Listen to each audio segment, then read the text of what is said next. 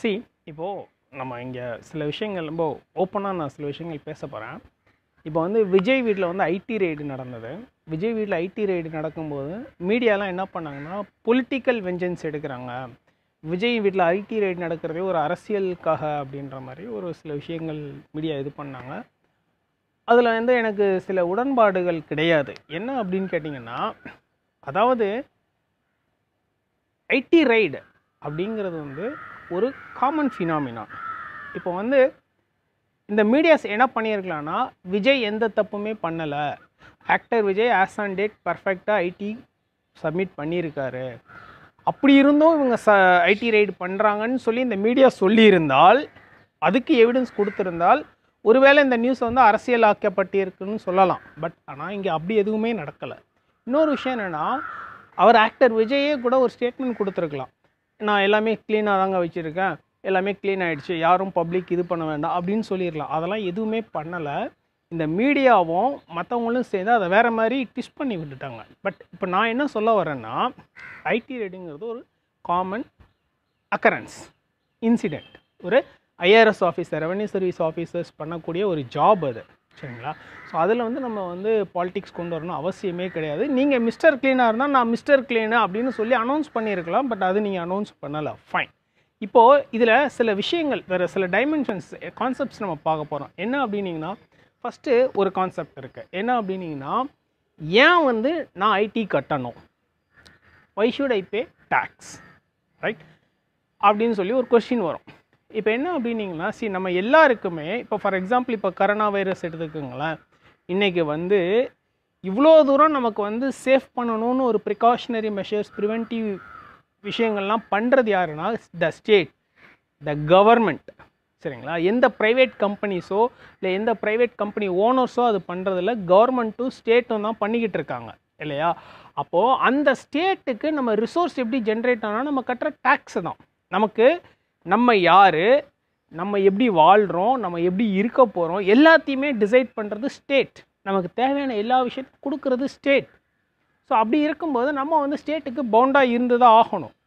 ஏன்னா we get the meaning only within the context of the state. இப்போ for example நான் வந்து Indian அப்படிங்கிறோம், நான் வந்து தமிழன் அப்படிங்கிறோம். அப்படின்னா என்னென்னா, தமிழ்நாடுங்கிற ஒரு கவர்மெண்ட் ஸ்டேட் செட்டப்குள்ளே தான் நீ தமிழன். இந்தியன் ஸ்டேட், இந்தியன் கவர்மெண்ட்டுங்கிற ஒரு ஆர்கனைசேஷன் மெஷினரிக்குள்ளே தான் நீ இந்தியன், இல்லையா? அப்போ அந்த மெஷினரி எப்படி ரன் ஆகும்னா, it is from the kind of taxes you pay. That is one particular component, இல்லையா? அப்போ வந்து இந்த விஜய் வீட்டில் நடந்த ஐடி ரெய்டு, ஆக்டர் விஜய் வீட்டில் நடந்த ஐடி ரெய்டா ஒரு பொலிட்டிக்கல் வெண்டேட்டா, பொலிட்டிக்கல் வெஞ்சன்ஸ்ன்னு சொல்கிறது வந்து ஏற்றுக்கொள்ள முடியாத ஒரு விஷயங்கள். நாளைக்கு நீங்கள்லாம் ஒரு சிவில் சர்வெண்ட்ஸாக இருக்க போகிறீங்க, நீங்கள் அதை அண்டர்ஸ்டாண்ட் பண்ணிக்கணும். ஏன்னா as a bureaucrat you will be facing all such things, right? Fine. So there is nothing wrong in conducting IT raid on actor Vijay's house and these things, right? Fine.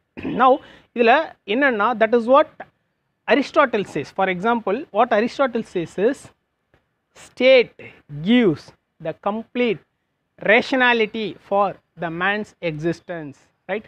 State does good things for the man and state is prior to the individual, right?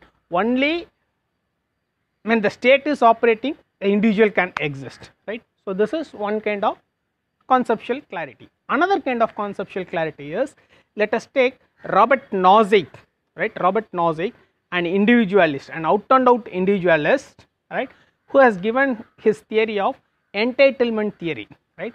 According to his entitlement theory, அதாவது என்ன அப்படின்னா, டாக்ஸேஷனே தப்பு அப்படின்றப்பார். இப்போ for example இன்றைக்கி வந்து actor Vijay வந்து 300 கோடி வச்சுருக்காரு, 500 கோடி வச்சுருக்காருன்றோம். பட் அந்த 300 கோடியோ 500 கோடியோ இல்லை 1000 கோடியோ அது வந்து அவர் கஷ்டப்பட்டு சம்பாதிச்ச காசு, அது அவரோட மார்க்கெட் வேல்யூ, இல்லையா? எல்லாராலையும் அந்த 300 கோடி 500 கோடி சம்பாதிக்க முடியாது. அவர் சம்பாதிச்சிருக்காருன்னா அது அவரோட மார்க்கெட் வேல்யூ, அது அவருடைய ஹார்ட் ஒர்க், அவருடைய எஃபர்ட், ரைட்? அப்போது ராபர்ட் நாசிக் என்ன சொல்கிறாருன்னா, ஒரு தனி மனிதனோட உழைப்பை சுரண்டுறதுக்கு ஈக்குவல் தான் டேக்ஸ் பண்ணுறது. Taxation is equal to the exploitation of individuals labour. அதனால் டாக்ஸேஷன் தப்பு அப்படிங்கிறாரு. இப்போ வந்து ஃபார் எக்ஸாம்பிள் ஜென்ரலாக ஒரு ராபின்ஹுட் ஸ்டோரி சொல்லுவாங்க. என்னென்னா, இருக்கிறவங்ககிட்ட இருந்து பிடுங்கி இல்லாதவனுக்கு கொடுக்குறது தான் ராபின்ஹுட் ஸ்டோரியோட சென்ட்ரல் தீம். இப்போது இந்த டாக்ஸேஷன் விஷயத்தில் வந்து பார்த்தீங்கன்னா அப்போ கவர்மெண்ட் வந்து ராபின்ஹுட்டா, கவர்மெண்ட் வந்து இருக்கிறவன்ட்டு வாங்கி இல்லாதவனுக்கு கொடுக்குற ஒரு ராபின்ஹுட்டா அப்படின்ற ஒரு கொஷின், ரைட்? ஸோ அதுதான் வந்து Robert நாசிக்ஸ் entitlement theory. So what I own is what I owe, right? What I am entitled for, right? And அதை வந்து கவர்மெண்ட் டாக்ஸேஷன் பண்ணக்கூடாது, ரைட்? ஸோ இது வந்து ராபர்ட் நாசிக்ஸ் தியரி. ஸோ ஒரே விஷயந்தான் ஆக்டர் விஜய் ஐடி ரைட். அந்த ஒரு விஷயத்தில் நம்ம 2 கான்செப்ட் அண்டர்ஸ்டாண்ட் பண்ணியிருக்கோம். ஒன்று என்னென்னா ஸ்டேட்டுங்கிறது என்ன, ஸ்டேட்டோட பர்பஸ் என்ன, that is in from the Aristotelian point of view. And another one is Robert நாசிக்ஸ் entitlement theory of justice, right? So political science concepts வந்து ரொம்ப லைவாக இருக்கும், ஜாலியாக இருக்கும். நீங்கள் ரொம்ப ப்ராக்டிக்கலாக இந்த மாதிரி எக்ஸாம்பிள்ஸோட அழகாக படிச்சிங்கன்னா ரொம்ப நல்லா பண்ணலாம். So don't worry, political science is very easy subject. Thank you.